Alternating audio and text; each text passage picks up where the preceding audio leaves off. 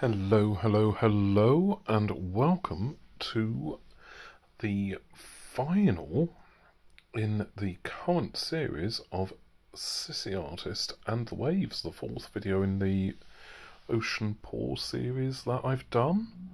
So we're going to get into it and just start pouring out the background. So again, I've got a white background for this piece, and I have poured the paint out. It's just a CF Acrylics titanium white and water on this one.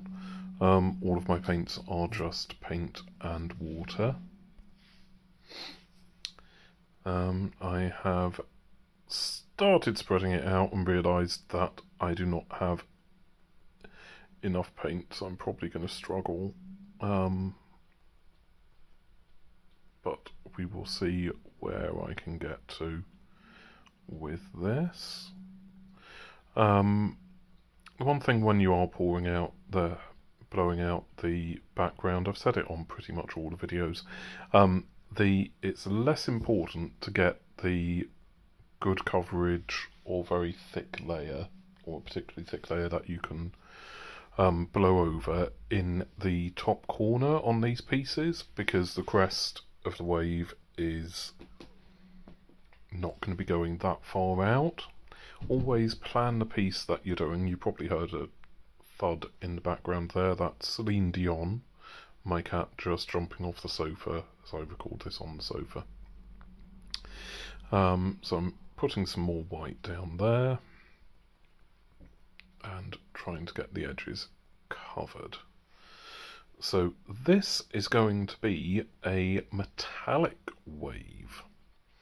So it's all metallic colours, so gold, silver, bronze and copper, but with a little bit of Paynes grey just on the edge, and a little bit of black also included in, just to add a little bit of a contrast in there. So I've got the area blown out pretty much that I wanted. So now I'm going to start putting my colours down. So I've put them in order just by the side, and you can see the shadow there of me mixing the paints up. So this one is the Paynes Grey. It's a Pebeo Paynes Grey, and yeah, that looks like a childish drawing of something.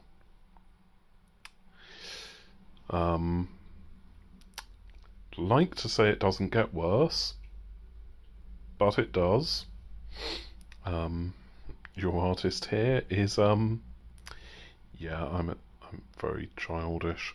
That's a what gold is that? I think that's Rowney Gold, Rowney Rich Gold, if I recall. I actually painted this probably a couple of months ago at this point. I record the audio after actually recording the painting, because I always have music going on in the background, or maybe a podcast or something just while I'm painting. I find it very hard to both talk and paint at the same time, without making very, very silly mistakes. One of the things that I'm doing here is painting my sides, because metallic colours often are semi-opaque or transparent, so and particularly the gold on this one is a transparent gold. So what you want to do is get your sides covered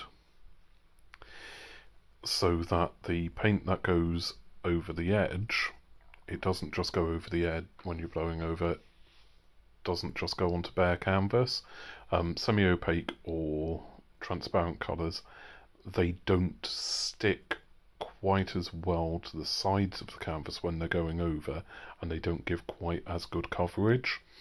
So if you use one of your semi-opaque or transparent ones and just literally either brush it on, or as I'm doing here, I'm just finger painting it on, it gives something as a base, so everything that goes over it is not just going over on white, so it's going to look better. And one of these days I will remember to get that bit on camera. So here we have one of my silvers. I think that is a Crawford and Black silver. Trying to get the that into the crest bit there.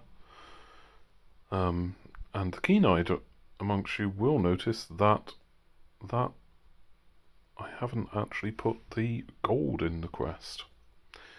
Yep, that makes it look worse, that little drip coming out the edge. And I wasn't doing the curve there just to make it look even weird. This one is Deco Art's Extreme... yeah, Deco Art's Extreme Copper, I think. Yes, it is. And I'm just coming in with a gloss black there. Again, putting that into the crest of the piece as well.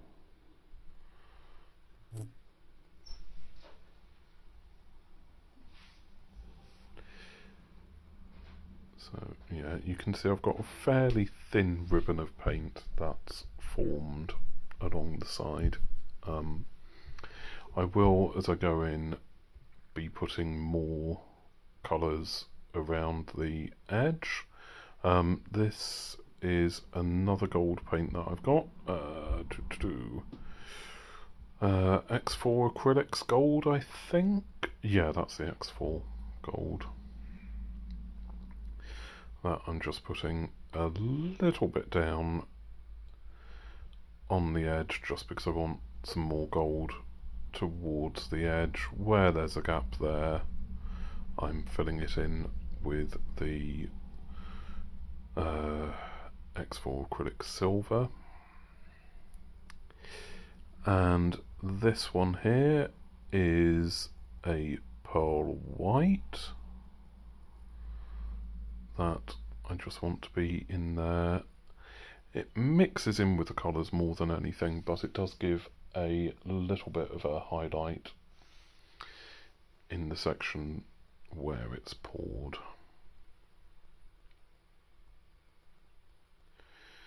And once again, coming in with another bit of another colour, just mixing in, just adding in some extra bits here and there. And this is the Deco Art Americana again, Red Ruby, which is a gorgeous copper bronzy colour. You can hear a cat purring in the background. Celine wants to be on this video apparently, with her wealth of knowledge of art.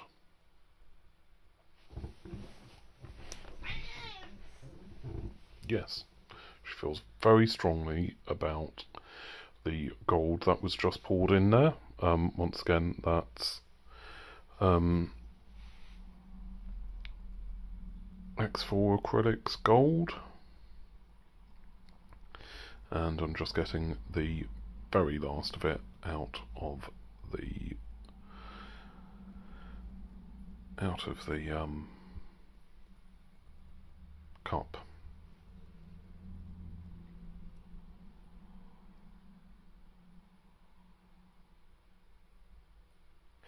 So I'm checking out what the composition's going to look like and deciding what I want to do, and adding in some more silver to the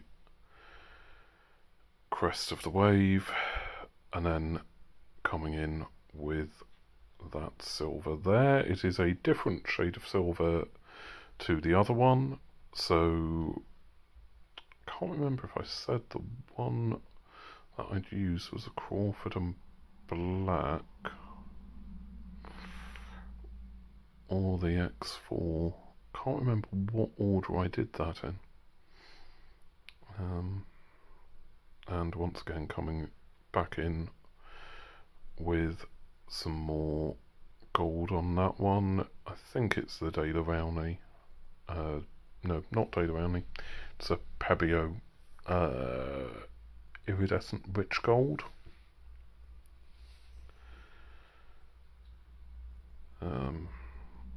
It was interesting trying to decide the order of colours that I was going to have. Having the Deco Art Americana colours, they create cells, so these create amazing effects as they go through. So it's just deciding where you're going to have them in the piece so that the other paints interacting with them actually manage to create the best cells that they can. And once again coming back in with a little bit more of the black there, and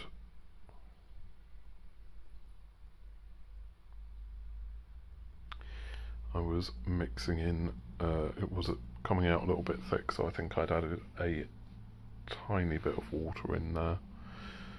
So I'm coming back in with some more of some of the black around the edges, and yeah, just trying to create some kind of peaks and troughs kind of in the colours, so it's not all metallic. You do have some darker colours in there to give some, well, not exactly shadow, but give some contrast to the overall piece, but doing it in such a way to create a piece that feels cohesive and works, and actually does the job of showing up as a basically an abstract wave. So yeah, it's pretty much there, ready to go. Has been a bit messy while I've been pouring the paints, so all you do if you do get the mess on there, the little drips, you just tap your finger slightly and it will take the top bit of the paint off, so you're left with the base colour underneath, which is good. Don't mix your finger around, just slightly tap, otherwise you end up creating a mixed colour basically. I'm just going over there with the heat wand, which is the dyspraxic friendly version of a butane torch. It was about £15 from Amazon, and you just do you go over very quickly, just circulating the hot air over so you don't scorch the paint, and do it in a circular or back and forth motion, which I was just showing. So now it's time for the fun to begin with the hairdryer.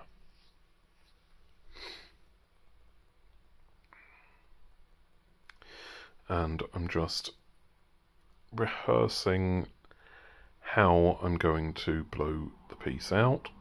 As a dyspraxic person, I find that doing that gets it to stick in my mind, at least short term, what I'm trying to do. So As with any of these pieces, I always blow the first half pretty much upwards into the background, and you can see that amazing Paynes grey going a little bit blue with the white. It is, oh, gorgeous. So I always do, as I say, the top bit first, and then spray, blow the rest of it out, while still trying to create the kind of curve of the wave. Most of that's done in the fact that you've layered the way that you've layered the paints in, but it always helps to create that motion when you're spraying. There's no spraying at this point when you're blowing the paints out to create that motion. Other acrylic artists will tell you that you should only blow over once or twice. I blow over many, many times, but that depends on my paints and the paints that I've chosen, because if I know they're ones that are going to muddy, I will try not to spray that much. Blow that much. Seriously, why do I keep saying spray? It's one of those days.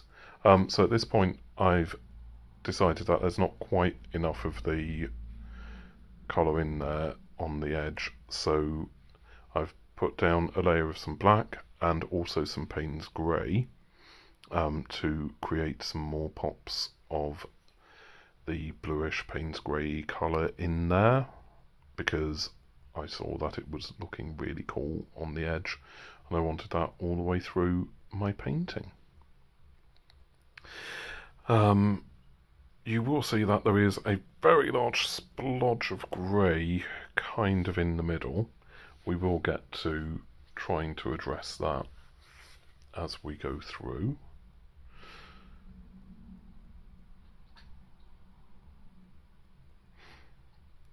So I'm just spreading the colours out, and you can see in the middle there some really gorgeous cells have formed around where the copper was. That's the Deco Art Extreme Sheen paints coming out. I haven't managed to get any Extreme Sheen Gold in the UK. It's just not reasonably priced whenever I've looked for it. But the Red Ruby and the copper that I've got are gorgeous, and they do an amazing job. So I'm just spraying, just blowing the colours out again on the side there, and as you can see, I want some more of the Paynes grey to show up, so I'm blowing that back in to the silver, so that's not just as much of a domineering blob. So yeah, looking amazing, so cool. Again, trying to get the illusion of the wave in there, so it looks good. Now it's time to do the crest. So it's just going in, getting the right action with your wrist. I hadn't actually quite got it at this point. This is one of, while it's the fourth one in the series, it's actually probably the second oldest. The older one that I'd done was the monochrome. So I'm going in and finger painting in the curly bit of the crest there. Looks a bit like a Skeksis from oh, what's it called? Not Pan's Labyrinth. The Skeksis, they've got Mother Ogre. was Netflix. Dark Crystal. Crest kind of looks like one of those at the moment. Kind of stays looking like it, to be fair. It is going to change up slightly as I go through while I'm trying to get the shape to work. And the paints have just mixed far too much on that little bit there. So the only option is to go in with some kitchen towel, and basically you take up the paint that's on the canvas and then come back along with your base colour and the other colours. But sometimes when you're painting you just know it's not right, so you need to do something to correct it. It's just paint and it is your piece of art, so if you want to add more paint in, add more in. If you want to take some out, take some out. Follow your instincts. It'll either turn out to be perfect and amazing, either on purpose or by accident, or you'll learn from it. You'll learn and you'll do something different next time. If something ever goes wrong, just take time to sit down and look at what you did to see. I've done it many, many times, and will probably do the same thing many, many times going forward. One of the reasons why I do these videos is to show people, one, as a dyspraxic artist, you can do this sort of art, and two, to kind of talk people through the process of what I do, so that you can learn from my mistakes, possibly be inspired by my brilliance. I'll let you know when there's a particularly brilliant bit. Being terribly British there and, you know, self-deprecating. But hey, that's what we do. So yeah, I've put in some more paints there to make sure that the crest works a bit better, and I'm just going over again with the heat wand to get the air bubbles out of the paints. So if there are any little cells in there, they should come through. And now I'm taking time to look at the composition, decide what I'm going to do with it, and spraying the soap and water solution over it.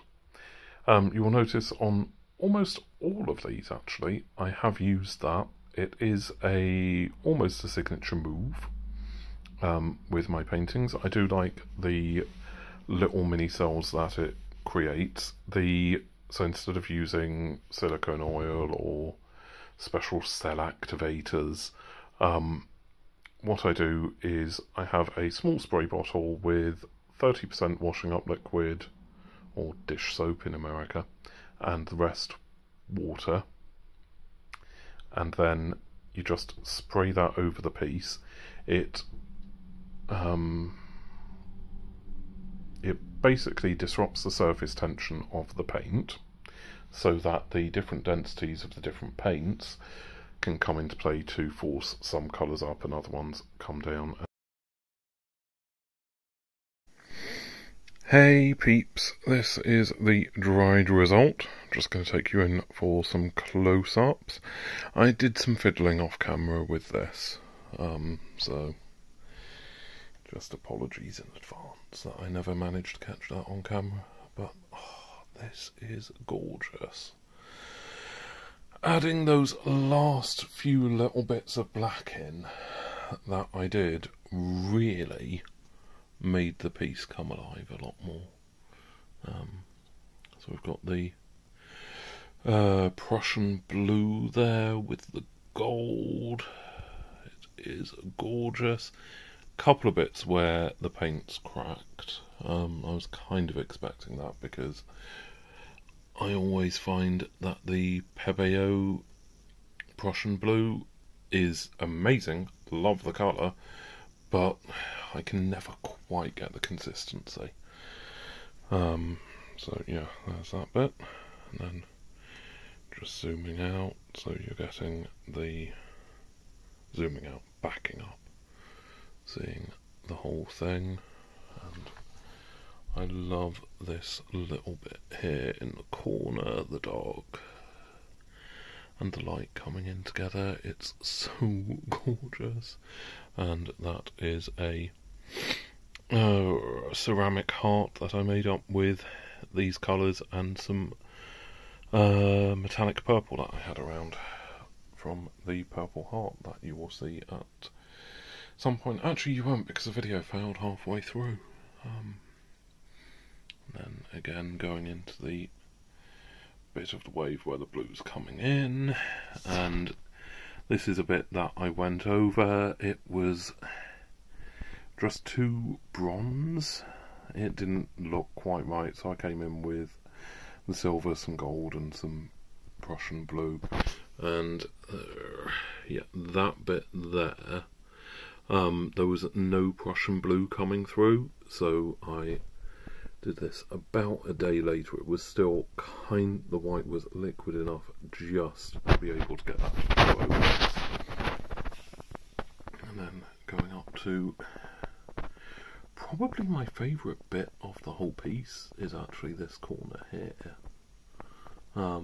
Just because you've got the copper, the bronze, the gold, the silver, all really working well together, and that gorgeous line that you've got with the copper and the Prussian blue, amazing, love it. And then just coming out to the edge there, I'm so glad that I went back in when I was blowing that. And then I didn't really have to fiddle too much around here. Where did I? So that's the bit that I did extra. I think it blew out to about there when I added some gold in. Again, added some in there, and then this whole section I came in. It just wasn't right. I can't remember if it was just a line of the copper that was there or a line of silver. I think it was predominantly silver. It didn't quite work, so mixed it up a bit there, and I'm really quite happy with what I got out of it there. But these were kind of half drying paints in the cups, so there've been a couple of bits of cracking like there, but it's not too bad. Then you've just got the edge again, which, yeah, this whole piece, I'm in love with it. And the little pops of blue that I managed to work in by adding in the extra bits of Prussian blue really make the piece a bit more of a cohesive whole, I believe. Then coming in to the, I think, Grumpy Hippopotamus. It looks like a grumpy hippopotamus to me, because this bit's come out, which is the hippo's eye. The quizzical elephant was the eye there and the eyebrow there, going into the kind of trunky thing. Or trunky thing, it's a bit thick to be a trunk, to be honest. It's a thick trunk. Yeah, not sure I should have said that on camera. Oh well. And then going into the little curly bit of the crest, I will come in and white this section out where you've got the kind of gold bit there where the paint bled. Probably not going to go in and white that section out. I kind of like it, but I'm probably going to paint over this bit here. It just doesn't look quite right to me. But I'm going to see how it does on the wall. So yeah, that's that bit. And I'll take you just back. So you've got the dry result on camera, and I will stick it on the wall and get a picture. It's not fully dry yet, so probably tomorrow or the day after I'll do that. Bye! Thank you so much for watching. Please remember to like and subscribe, and follow me on Facebook, Instagram and Twitter, and join me again for the next series. Bye!